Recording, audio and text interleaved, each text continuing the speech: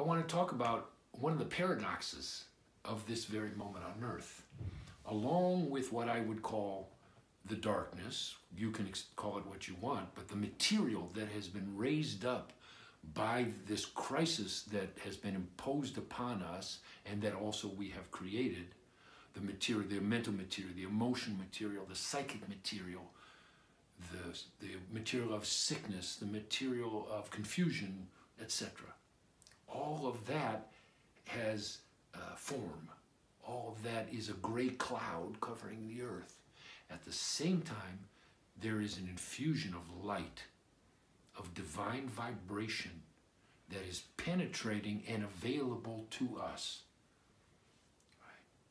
We have to be able to hold in our hearts these paradoxes. They're both happening at once. It's how nature works. It's how the divine works. At the same time as we are in a crisis, there is light available to us. The point I want to make is you can choose. I can choose. I choose not to deny that material, that darkness, that gray cloud in me, and I don't deny it in the world. But what I do is I link myself with that increased vibration of light to bring that into myself, into my family, into my community, and into my world, so that the transformation which is possible is sped up and will resolve within that vibration of light. Why is it more available? Here's my take from my little corner, from my point of view. Up until now, the band around the earth of mental energy, which I also have in my body, but which also surrounds the earth.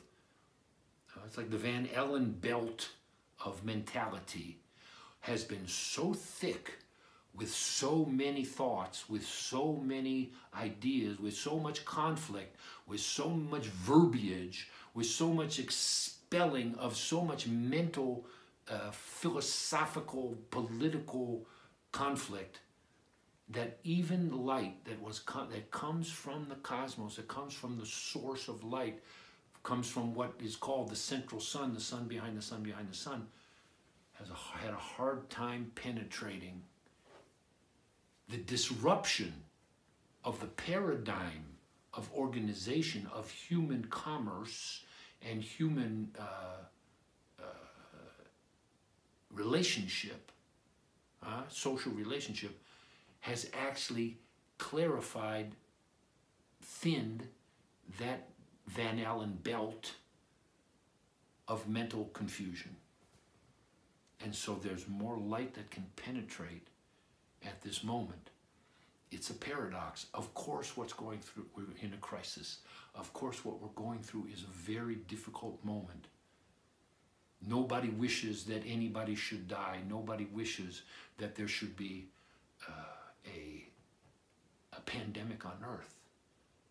But in the reality of this moment, the paradox is there's more light available.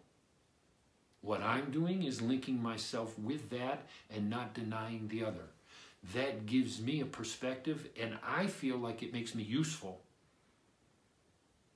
I'm not useful if I'm rolling around in my fear. I'm not useful if I'm acting out my anger and my grief and my confusion. I have them. But what I'm linking myself to is that increased vibration of light. That's my invitation. That's my perspective. Let us know what yours is. Amen.